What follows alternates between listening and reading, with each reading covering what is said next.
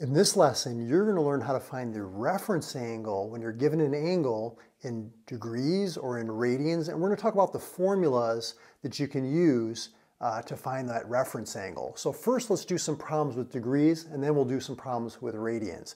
So with degrees, what you want to do is, when you're working with an angle, it's kind of like a spinner, right? Like if you spin it this direction, that's a positive angle. If you spin it clockwise, that's actually a negative angle. But just say, for example, here we're going to spin it counterclockwise. If we spin it and you end up in this first quadrant, the reference angle is just theta, whatever the angle is that they give you. If you end up over here in the second quadrant, you can take 180 minus the angle to get your reference angle. Or if it's in radians, you do pi, which is the same as 180 minus the angle. If you're in the third quadrant over here, you just do the angle minus 180, or if you're in radians, you do the angle minus pi. And then if you end up in the fourth quadrant, you do 360 minus the angle, or 2 pi minus theta. Now, if you don't want to use the formulas, what you can do is, wherever you end up, like with the spinner, you spin it, it can go around as many times as you want, either direction. Wherever you end up, that's called the terminal ray. You always want to drop a perpendicular to the x-axis.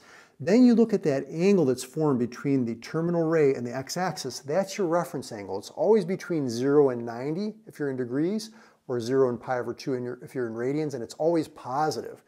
So for example, if I was ending up here in the third quadrant, I drop my perpendicular to the x-axis like that, and then that would be your reference angle. If you're over here, you'd go up to the x-axis, and that would be your reference angle. So let's go through some examples. I think you'll get a better feel for this. Say, for example, 120. So 120, we start here. It's positive, so we're going to spin counterclockwise. 90, a little bit more, is 120. So what I could do is I could drop a perpendicular and say, how many more degrees does it take me to get to that x-axis? That's going to be 60 degrees. Notice this is in between 0 and 90. It's positive. That's our reference angle. Or you could say, well, I'm in the second quadrant. Let me just do 180 minus the angle. 180 minus 120 is 60. So you can either use the formula, or you can just do it a little bit more intuitively by drawing a sketch. That's what I like to do.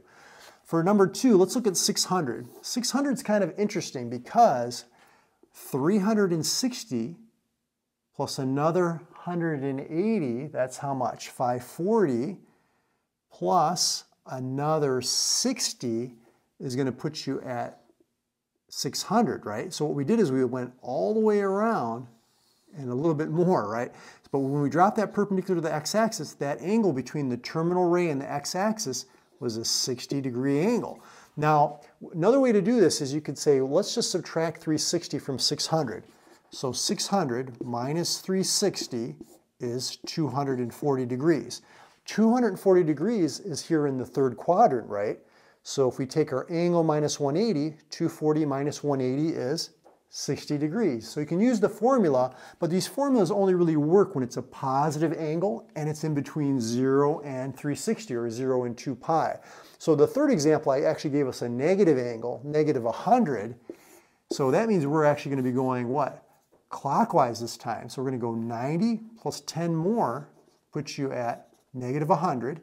If we drop a perpendicular, how many more degrees does it take to get to the x-axis? That's going to be 80 degrees, not negative 80, because remember, the reference angle is always positive, always between 0 and 90 if you're working in degrees. But if you don't like that method and you prefer the formulas, you could just say, well, I'm going to add 360. Adding 360 or subtracting 360, that's just like going around, one direction or the other, a full revolution. You're going to end up in the same spot, that terminal ray. So it's going to be the same reference angle. See, here we're at 240, right? And we're in the third quadrant. So again, we could say theta minus 180, 240 minus 180 is, oh, I made a mistake here. This is 260 degrees. So we've got 260 minus 180, which is 80 degrees. And you can see that that's going to be your reference angle. So same idea. Now let's do some in radians. Okay, number 4, we have 11 pi over 6. Sometimes what I like to do is when it's improper like this, see how the numerator is greater than the denominator, is I like to convert it into a mixed number. So 6 goes into 11 once with 5 left over. So this is like 1 5/6 pi. 1 pi we know is 180 degrees, right? Plus another 5/6 pi, right? So almost 5/6 of pi is almost another 180 degrees. So that puts us right about here. Now if we drop a perpendicular to that x-axis, How much more did it take to get to that x-axis?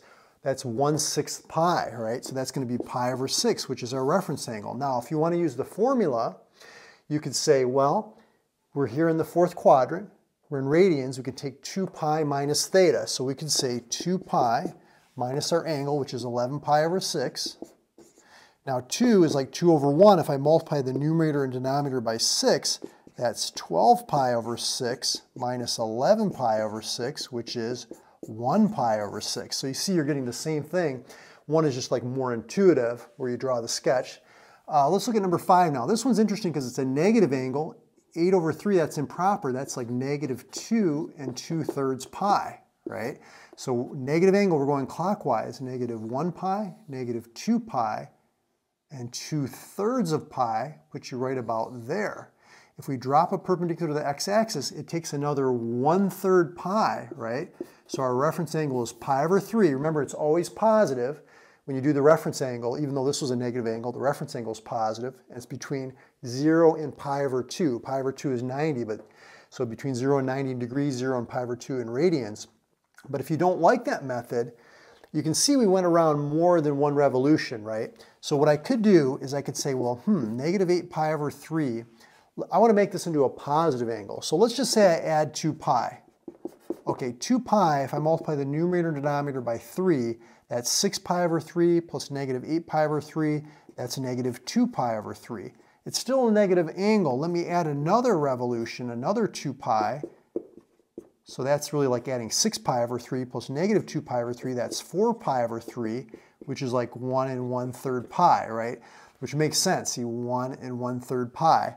But if we're using our formulas now, you can see we're in the third quadrant, and we're in radians, so theta minus pi, that's going to be our angle, 4/3 pi, or 4 pi over 3, minus pi, which is like pi over 1. If we multiply the numerator and denominator by 3, that's like 3 pi over 3. 4 pi over 3 minus 3 pi over 3 is 1 pi over 3, which is pi over 3. That's the same thing we got here. So you can use the formula or draw a sketch. Number 6, the last one here, 9 pi over 15. See, 9/15 is what? Well, 9 is a little bit more than half of 15, right? So that means it's going to be a little bit more than halfway to pi. So it's going to be somewhere right around here in the second quadrant. So we could say, how much more does it take to get to pi here, to the x-axis? Well, that would be another 6 pi over 15, which reduces to 2 pi over 5. So that would be our reference angle, just drawing a sketch. But because we're in the second quadrant, we could use the formula pi minus theta, so pi minus 9 pi over 15. Pi is like pi over 1. If I multiply the numerator and denominator by 15, I get 15 pi over 15 minus 9 pi over 15, which is 6 pi over 15, which reduces to 2 pi over 5, and you get the same result. So either draw a sketch or use the formulas, and you can find your reference angle. Now, what do we use reference angles for? Well, they're really handy when you're going to find values of trig functions on the unit circle. And I talk about mastering the unit circle in that video right there. So follow me over that video, and we'll get some more practice with reference angles as well as using the unit circle.